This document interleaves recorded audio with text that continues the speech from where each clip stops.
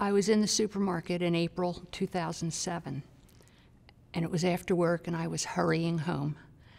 And I got a cramp in my right leg and sat down on the sofa, kicked off my shoes, and I noticed that my right foot was noticeably paler than my left.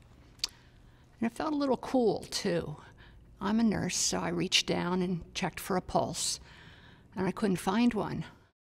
In an ER, when somebody comes in without a pulse, with a cold, lifeless foot, that's a big deal. And they did some diagnostic tests right there and found out that I had something in my right leg that was stopping the blood flow to my right foot.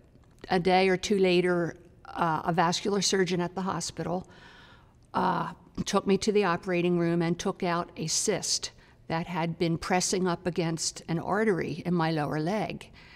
And said, okay, everything went well, the cyst is out of there, you should be fine. So I went home and I wasn't fine. I had the same exact symptoms a day, 2 days, 3 days later. So I went to another doctor. I had multiple procedures over a period of years, and the problem wasn't getting better. And you start not doing the things that you like to do because it hurts. When your leg's cramping all the time, you don't walk your dog for 3 miles. You don't stand and cook a delicious dinner like you're used to doing. My husband and I, he's the cook, I'm his prep chef. We have a glass of wine while we make dinner and talk and listen to music, and you don't do those things. You just lose quality of life. And I didn't want that to happen. I thought, you've been messing around with this for too long. You'd better go somewhere where they have more advanced facilities, people with more current technical information, and a place that attracts the best.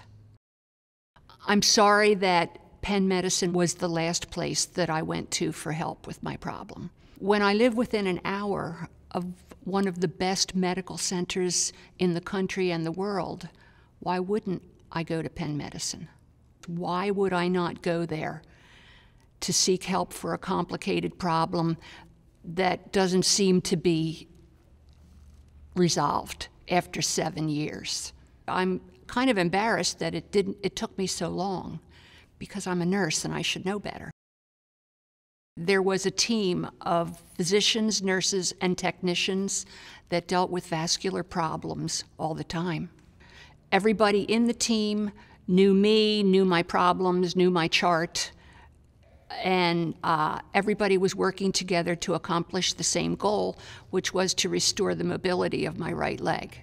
I've been a nurse for 38 years. I know what good nursing care is, and Penn Medicine provided excellent nursing care. If you're not getting what you want, then you should never settle for less. My life quality was certainly restored when I came to Penn Medicine.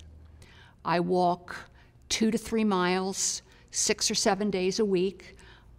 Many days I'm on my feet all day as a nurse.